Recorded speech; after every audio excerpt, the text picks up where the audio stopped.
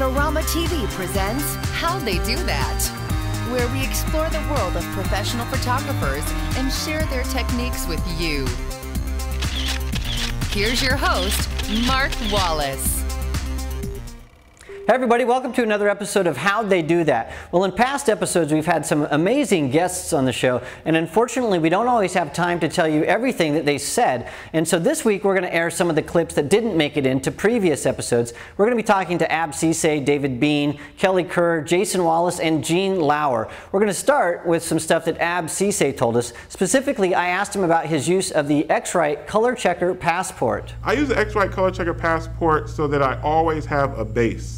So that, because I found now I'm always either doing something where I'm like desaturating, or I want the color to be true to what the situation was, meaning if it's magic hour, I want it to be a little warmer. But I use a color checker so that I can always go to neutral and then adjust from neutral to get the desired color that I want.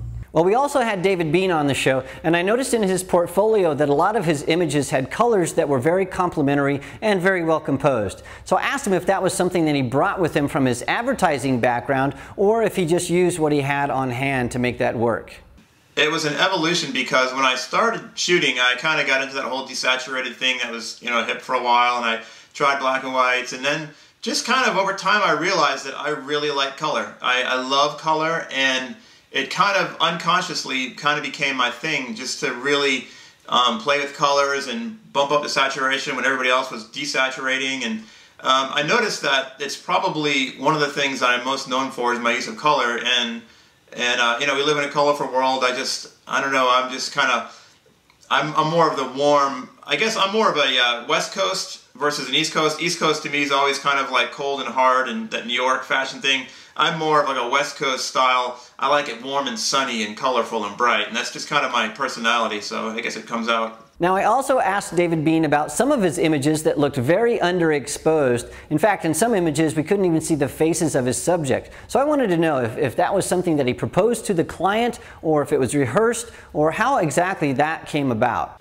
Sometimes you work with an art director and they'll draw exactly out what they want and tell you here it is and just do this exactly. But more often than not, I don't know if it's art directors have gotten lazy or what, they've got their iPhones, they sit in their couch now while you're shooting and just play on their iPhones, and so a lot is left up to me, and if you leave it up to me, I'm going to just go crazy. And so I'll always get the shot they want, and then many times I'll be like, well, there's the shot you want, now let me try this, and I might underexpose it or make it more moody. Or I did this one shot, the guy on the website who's laying in the water, looks like he's dead. It was my idea. I really wanted this dark, moody shot of a guy laying in water, and so I went and bought a bathtub and just went crazy.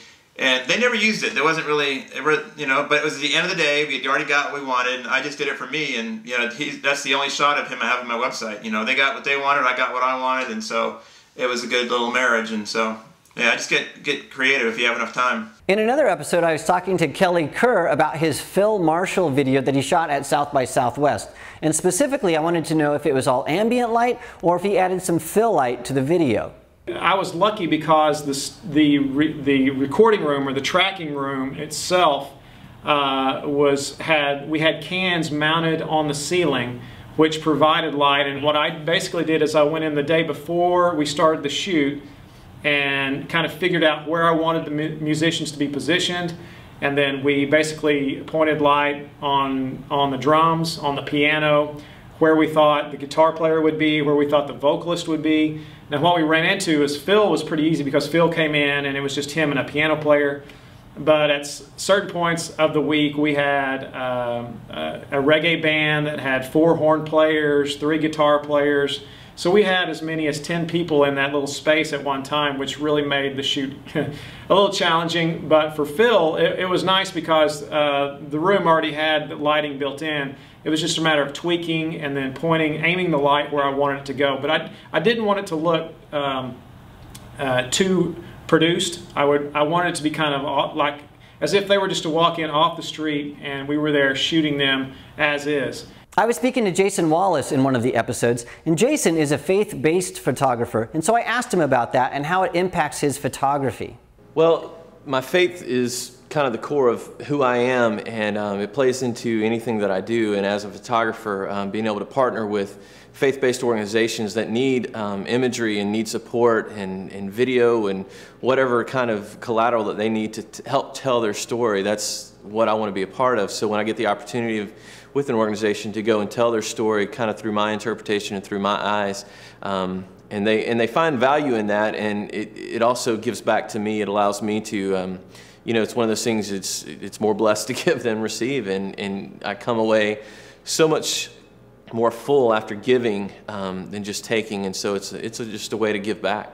In another episode, we talked to Gene Lower. Now, Gene is the full-time professional photographer for the Arizona Cardinals. And I asked Gene if he had any tips for parents who want to take pictures of their kids playing sports. 2 suggestions that I would give are, for one, to work with light when you possibly can. A lot of soccer games, baseball games, all that take place outdoors. If it's a beautiful sunny day, keep the sun at your back.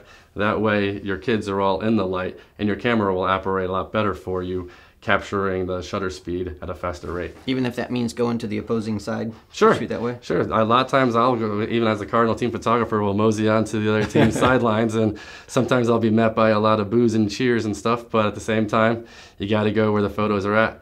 The other thing is to look for isolated action. In sports photography, the most important photo to get is the athletes by themselves. So whenever you get a chance, if your kid is playing soccer and running to the sidelines, that might be a great opportunity to get some photos of him or her by themselves. Right, so it's not so much, the play is important. What happens before and after the play is also important. Exactly. That emotion and capturing the celebrations and those types of things. And that's the thing, you got to always keep shooting. Even during timeouts or when the whistle blows, that might be some of the best photos to get. Personally, as a sports photographer, my favorite photos are always the more motion shots than the peak action photo. I think those are just more telling. Well, thanks so much for joining us for this episode of How They Do That. I hope you enjoyed the mashup this week. Well, remember, we're always looking for great photographers to feature on How They Do That. So if you have any suggestions, please send those to me at askmark@adorama.com. And we'll have another episode for you next week, and I'll see you then. This episode is brought to you by Adorama TV. Visit the Adorama Learning Center, where you'll find photography tips and techniques, links to the gear used in this episode, and related videos. For all the latest photography, video, and computer gear, visit Adorama.com. And the next time you're in New York City, visit our store, located on 18th Street between 5th and 6th Avenue.